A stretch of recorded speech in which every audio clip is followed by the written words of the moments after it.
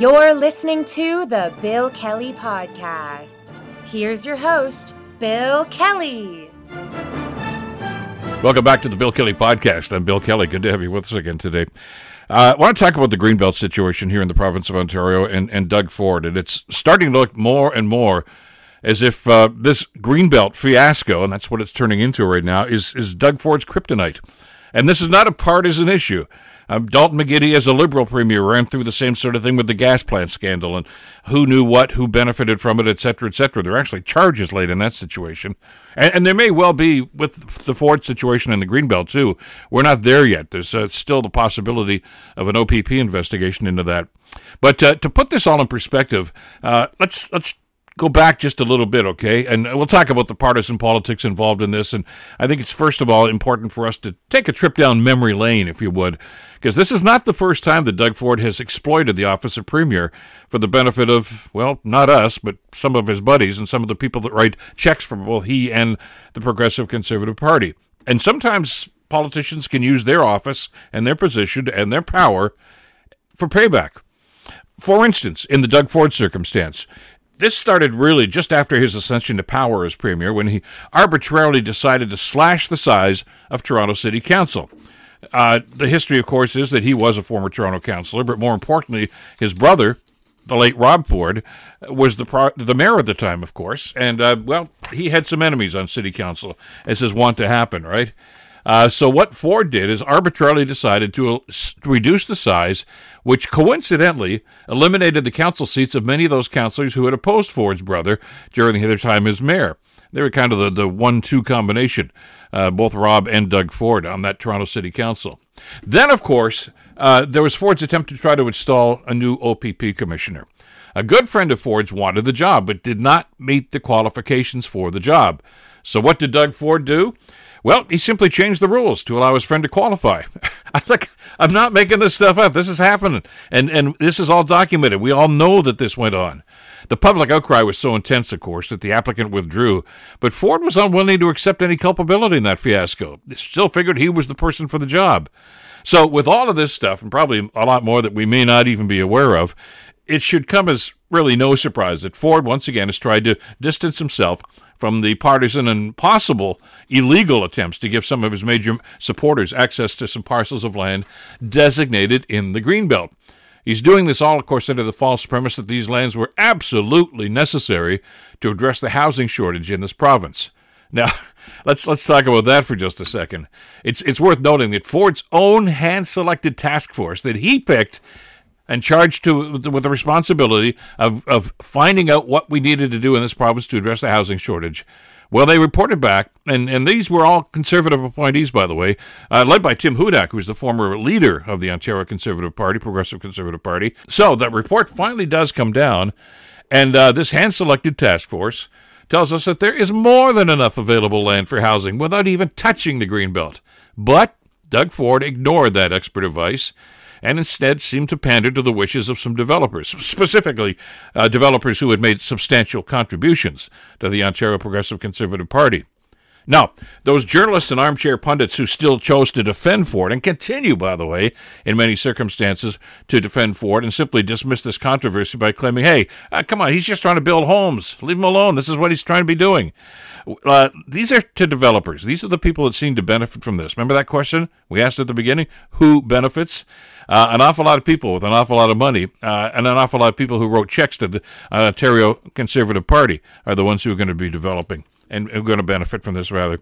Land developers are not necessarily home builders, by the way. We have to make that distinction. These are land speculators oftentimes. Most are looking to flip the land to try to make a profit for it. For example, recently one of those developers who benefited from Ford's Greenbelt reversal was granted access to the land near Pickering. He had it rezoned, and within days, he put it on the market to flip it and to sell it to somebody else. So much for, wanting to build homes there. Recent reports from the Auditor General and the Ethics Commissioner here in Ontario, of course, have offered pretty substantive evidence that the Premier and the Municipal Affairs and Housing Minister are guilty of severe breaches of Ontario ethics and law. And now we know that the RCMP is considering doing their own investigation. And who knows where that's going to go? Well, who knows if they're even going to do it. But this has happened before. We talked about the McGuinty government and their kryptonite, to use the same metaphor, which was the gas plant scandal. Where these things are going to be built, who benefits, etc. And there was an RCMP, an OPP investigation into that, and charges were laid, and people were convicted of egregious behavior. I don't know if that's going to happen here or not. We'll have to wait and see. But the fact that this is happening and the fact that the investigations seem to be ramping up is not good news for this government. Now, how have they responded to this? Well, that's a different story. A junior staffer initially resigned, and the Premier and the Municipal Affairs Minister wanted us to believe that this is the guy that was doing all this. He was the one that was making the deals on the side with these land developers and land speculators, and the Premier was not really aware of what was happening. Now, if you believe that, I got a bridge I want to sell you, too. I mean, nothing happens in this government without Premier Ford's knowledge. And as a matter of fact, just about every government, whatever you want to talk about, nothing happens without the head person, whether it's a premier, a prime minister, a mayor, whatever the case might be. Of course they have oversight over this. Of course that's what was happening. But he wants us to believe, and many people are writing and blogging, that, look, this is just Doug Ford trying to be the great premier that he wants to be, and he's going to build housing for us. Now, stop getting in his way. Nothing of this magnitude involving billions of dollars happens without the Premier's knowledge. That's something that we need to remember through this whole discussion and whole debate. And it does not have to be, I think, considered as a partisan issue. All kinds of governments do this, which is why we have oversight, which is why we have people that set rules, and why we have people that will investigate possible incursions of ethics and rules. And, well, it's happening here, too. And I don't know that the Ford government expected it to happen to the degree that it's happening, but here we go.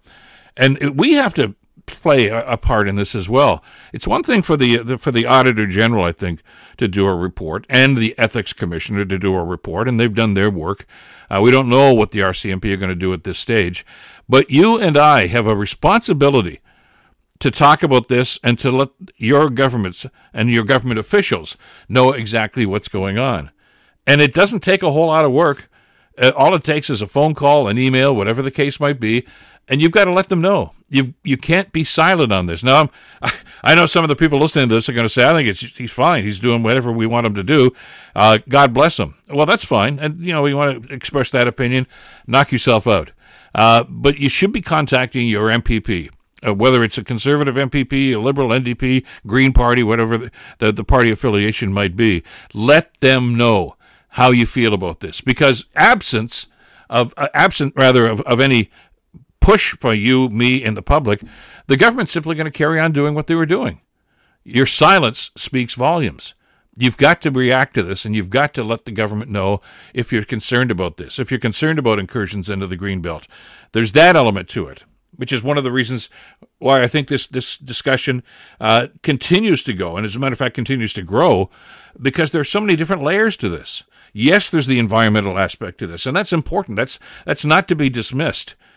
We all know, I think, that we all have to be stewards of our environment and stewards of the land around us.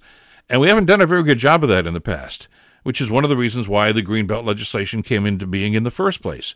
And it doesn't mean there's going to be no development here. Quite the opposite.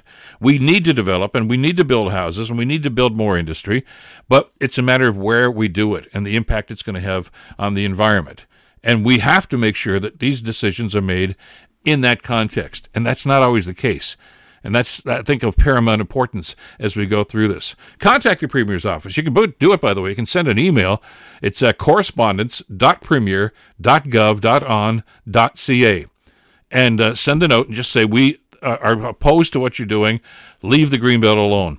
If you've been driving around over these last couple of months around some of these affected areas, and there's some in Hamilton, there's some in other areas around here too, you'll see the signs, leave the Greenbelt alone. People are concerned about this, and they're not going to go away, and the government has to understand that. We've seen some other changes. Of course, that junior member that resigned was not the end of it. Because of the ongoing pressure, eventually Steve Clark, the Municipal Affairs and Housing Minister, also stepped aside and resigned. Now, some people are suggesting that, well, the government has to change altogether, and the Ford administration has to be held accountable, and maybe the Premier should resign himself. Let's be realistic about this. That's not going to happen, okay? Not going to happen. This is a majority government, and he's not going to get booted out of office. Now, if there are criminal charges brought, and I know we're going way down this road into speculation, that's a different matter, but we'll deal with that when and if that should happen. Let's first of all address how we want this government to respond to this, and because there are some new developments on this over the next little while. Of course, Steve Clark has resigned. Paul Calandra is now the new Municipal Affairs and Housing Minister, and there's been a change in attitude. Because of all the you-know-what that hit the fan over the last little while, Premier, as he has done in some of these other rather controversial decisions, said, look, maybe it's time for a reevaluation. When he heard the story, reported by the Toronto Star, that one of his cronies that he had given land to in the Pickering area decided to flip it and put it on the market, he says, we're going to stop that, and maybe we're going to put more of this land back into the Greenbelt. And some people thought, hey, that's a glimmer of hope. Maybe this pressure is really starting to pay off. Well, enter Paul Calandra, the new minister, and he says, yeah, we are going to do an evaluation, a reevaluation of the Greenbelt, but it might lead to even more lands in the Greenbelt not protected anymore and open up for development, which is the total opposite of what people are asking for here. It's just like the government decides now, hey, we're going to double down on this because you can't stop us. It's, I think, shocking that they would take that sort of an attitude. Now, we don't know that they're going to do that, but when the minister says that's a possibility, that kind of sounds like these guys are just kind of setting the scene and setting the stage for that sort of a decision to be made. And that's just not what we're looking for in this situation.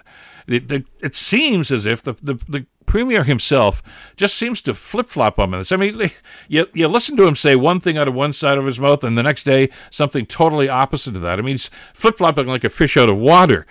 Of course, the Premier seems to have little regard for endangered species in Ontario's wetlands, so he probably doesn't understand that analogy. But that's apparent that he doesn't seem to understand exactly what he needs to be doing, despite the damning reports from the Auditor General and the Integrity Commissioner pointing to unethical and maybe even illegal actions. The Ford government and its cronies who paved the way for these huge financial gains by many of his campaign contributors have decided that, look, we're going to keep on doing this because really, who's going to stop us at this stage? There's no opposition of any note in the Ontario legislature. The public pressure is coming from media sources, of course, who have done some fantastic reporting, investigative reporting on this. But as we mentioned a second ago, you and I have a role to play in being loud and insistent that the government has to consider doing something else about this. And by the way, the latest pronouncement by the Premier that they may actually take more lands out of the Greenbelt was made a couple of days ago at Ford Fest, which, by the way, is something else that just really gets under my skin. If any Liberal leader or NDP leader put on a festival so they could wallow in their own wonderfulness and name it after themselves, they'd be vilified by the outraged media and by people in the public. But apparently, Ford gets away with it. It's just Doug being Doug, and that's fine, and that's dandy. So it's Ford Fest. Self-serving, yeah. Self-aggrandizing, absolutely. Unethical, probably too. But anyway, this is where he makes this announcement, and of course, people are jumping up and down all over again. But you got to understand the tactics that are going on here, and I think that's really where we need to go, and I think really underscore exactly what this government's trying to do to us here. And it's the art of political deflection. When you're getting the shit kicked out of you by not just the opposition parties, but by the media who are doing some great work on this to find out exactly what is happening and who benefits, the best possible political scenario for the government is to change the channel. Get people thinking about something else. Stop thinking about the Greenbelt. So, and initially that was the strategy. They said, forget about this stuff. Yeah, I know the environmental stuff, blah, blah, blah, blah, blah, but we need housing, and we need to build housing everywhere.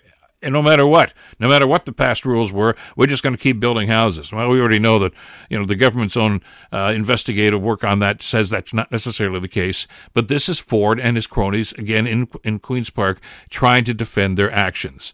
And as a matter of fact, on Friday, we mentioned that his little speech with his supporters at Ford Fest, he actually went off onto a different tangent altogether. and started talking about, well, sexual identity issues for youth.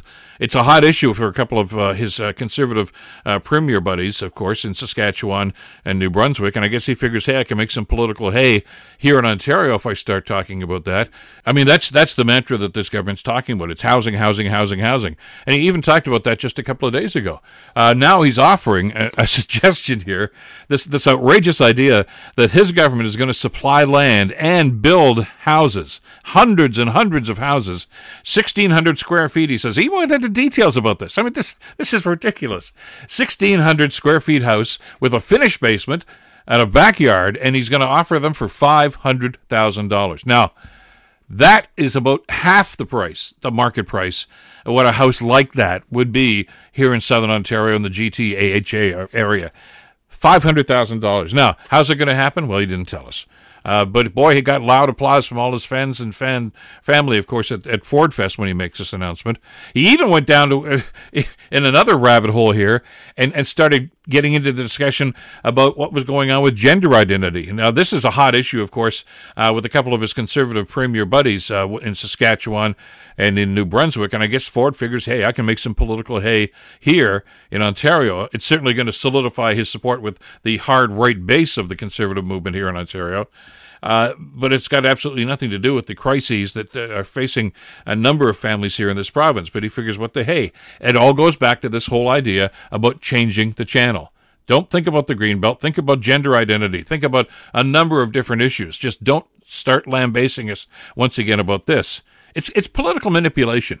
Now, again, I said this was not going to be a partisan issue, and it's not, because other governments do this. Whatever political stripe. When the heat is turned on, they want you to look over here. Don't look here at this issue that's really got people bothered. And that's truly what's going on here. We can't fall for this. I mean, first of all, I get angered when I see governments do this, because it's insulting to think that we're that naive, that we're going to fall for that sort of stuff. We can't. We've got to let them know that we're angry. It's like that old line from the classic movie in the 60s, Network. We're mad as hell, and we're not going to take this anymore. And shame on them for trying to perpetrate this scam to make sure that his rich cronies get rewarded for their contributions to the party. That's not supposed to happen in our system.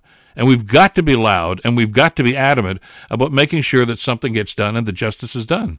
There's so much to cover, so many different details that need to be broadcast and need to be, I think, put forth for you. And we're so happy to have this platform, and we continue to do it all the time. So thank you so much for this, and we'll catch you next time. This is Bill Kelly, a critical conversation in a critical time.